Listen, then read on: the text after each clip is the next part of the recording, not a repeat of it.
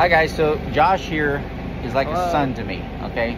I remember when he was born. I remember before he was born, and his dad was a wonderful man, passed away, and his dad, on his deathbed, had asked me to love his son and treat him like my own son and pass on any knowledge I have to him, but also if he's in need, you know, to be there for him. He's a member of our church. I've known him. He's our family. He's like my son.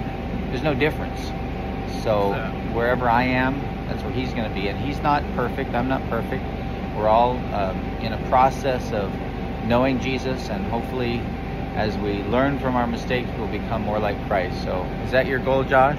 Yes, it is. We've known Steve for a long time, like you said, and yeah. Give us your little stuff. testimony. Do you want to be in heaven? Do you love Jesus?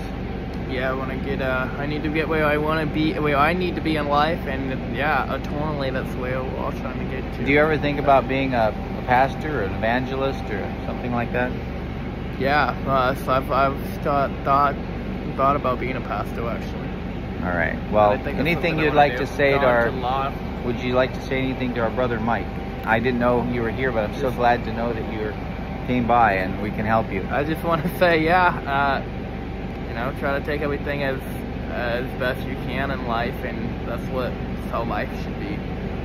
Yeah, well, one thing that Josh is doing is he's never had